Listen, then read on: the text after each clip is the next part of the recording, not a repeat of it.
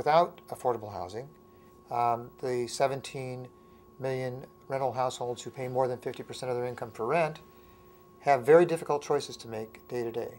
They have to make choices about where to pay rent, how to fit food into their budget. They often forego necessities, and I don't think that's good for them. I don't think that's good for the community in which they live, and I don't think it's good for the American economy. So if affordable rental housing is actually good not only for the individual, but I think for all of us. Right now, we lose 2 units for every one that we construct. Essentially, we're losing more than we're building. We need to get to the point where we are saving housing so that every newly constructed unit makes a difference. The other thing to know about preservation is often when we preserve low-cost rental stock that is faster to preserve than to build new. It is less expensive and is often environmentally sustainable.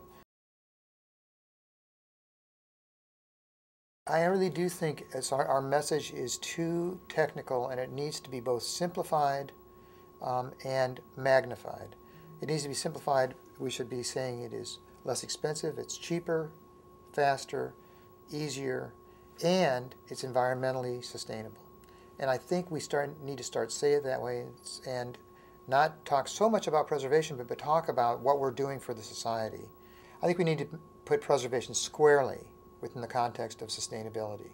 I think if we do that, sustainability and preservation will both grow, and that neighborhoods and how people live in their communities will be part of the conversation we're really engaged in, and not just about the preservation of affordable housing.